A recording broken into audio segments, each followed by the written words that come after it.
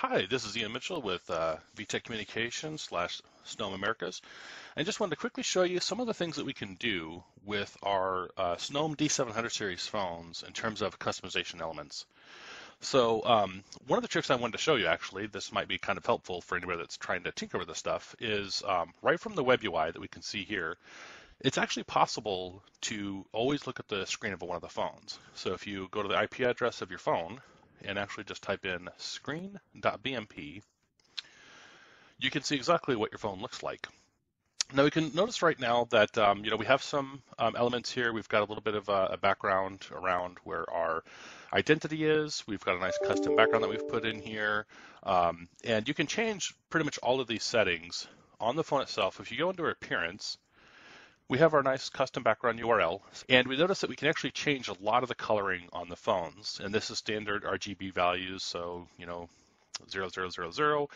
This fourth number is actually a alpha or transparency value. So we can notice, like right now, our background color, we have it set to 0, and that's why when we go to the phone, we can actually see that the background shows up very clear. But of course, maybe your background is there's a lot of different color contrast to it, and maybe it interferes with some of the text elements.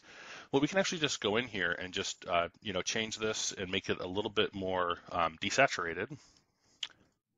So if I change it to, let's say, 150 for the alpha value, and then I go look at the screen again, we can see that it's now a little bit more desaturated. So if you were to make a phone call, let's say, it'll actually show up a little bit clearer when you're looking at your number and stuff like that. A little bit easier to read.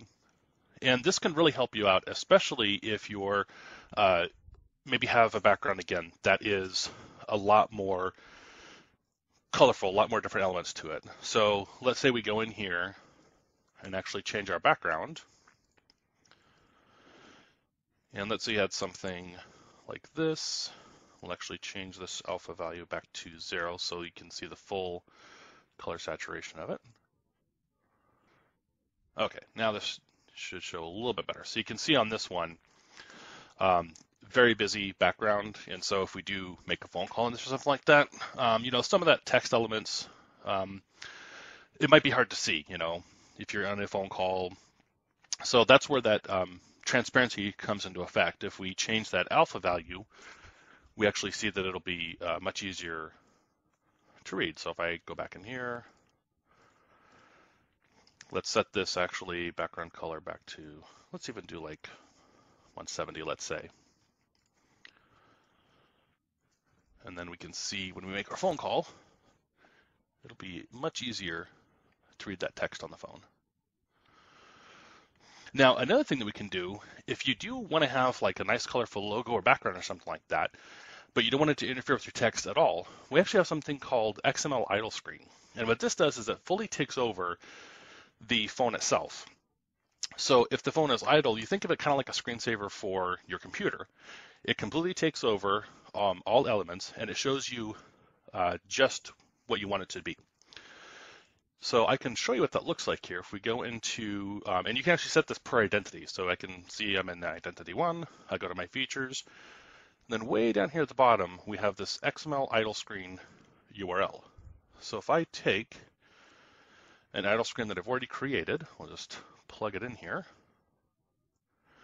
And what we'll see is the phone completely changes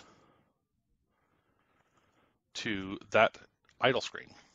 But then the second I pick up the phone, it immediately switches back to the custom background. And this becomes especially apparent if I actually change my background to something else. Because that's the nice thing about this is the XML idle screen is completely separate from your custom background. So you can actually have a totally different background. So maybe choose something that's a little bit, doesn't interfere with any of the text or anything like that. So we'll plug that in here into our custom background URL. And now what we can see is our idle screen. Again, nice clear background. If I lift up the handset, it immediately goes to a background that is much easier to read for text elements and stuff like that.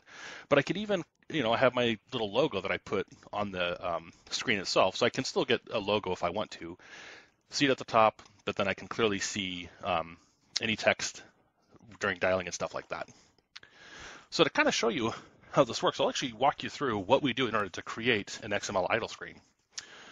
So all it is it's actually just a XML file that you need to host somewhere. So I put mine on AWS, put on a local server, something like that.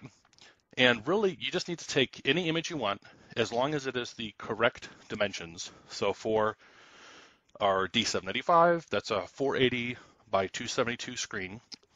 And you just need to take any image you want and convert it using base64 encoding. And I actually found a nice tool for this. So we go to this codebeautified.org and then image to base64 converter. And I'll have a link to this, and you'll see that I've already done this activity. But if we basically go in here and, if you look at it by default, let's see if I can clear it out. Okay, so you go to it the first time. You basically have a background that you've already created. You have it at dimensions. You simply need to find that background. I think it was this one right here. Oh, actually, never mind. Go with this one. So you put the image in. It shows you what the image will look like. It gives you your base64 string. And then you can basically just click and do a Control-A to copy everything. And then you can go into this XML file. And basically, in between the data, so we've got this screen description, image, and then the data. And then you just paste in that base64 code. And then, of course, at the very end, you'll close the data, set the location, and because this is going to take over the entire thing, your location for XY coordinates will just be 0, 0, and then 0 for the invert. Close the image, close the screen description. And it's this file here that you'll actually basically save the XML file, post it up onto your hosting platform of choice or a local server. And then at that point, again, you're simply going into your identity, into your features, and then right here at the bottom, the XML idle screen, just paste that final location into here. And then that's it. At that point, your phone is basically utilizing an XML idle screen, however you want it to look like. So we can see here something else we can do is just want to kind of go over the colors again. So if we go back into our preferences, first we want to make sure that we've removed the XML idle screen, which we have, so we can see what our screen currently looks like here. And if I wanted to change a certain part of the screen to be more visible, to have the text more visible, let's say the title bar background. So in the title bar background, the 0 value means that it is completely transparent. And what the transparency is actually the color that we've selected. So our title bar color is actually supposed to be 226, 226, 226 for the red, blue, green. But because it's full transparency, the custom background is completely showing through.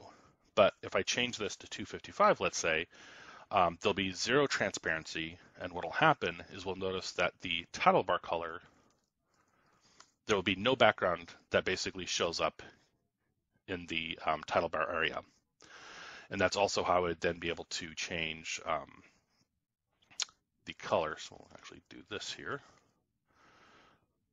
So if I want to change the color itself, I can just pick a different color for the title bar background. So maybe we'll say like 61, 133, 33. And we see by doing that, we've now changed the title bar color.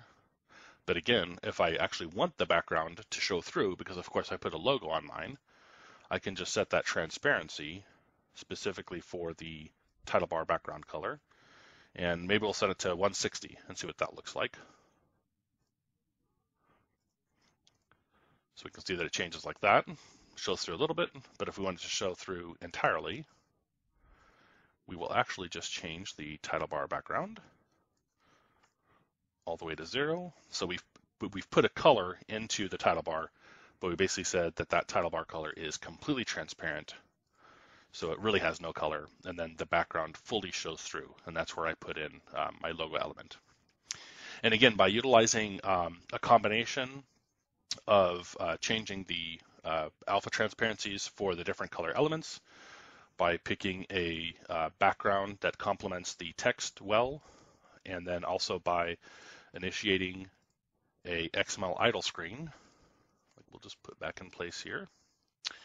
We can see that you can customize your phone and really have it look however you want. If you want that nice color logo when your phone is just sitting there idle, and then still have a nice custom background for when you're going to make and receive phone calls, you can do all of that with the customization options that we do provide to you. So I hope this has been informative, and I hope you join us on the next one. Thanks. Bye.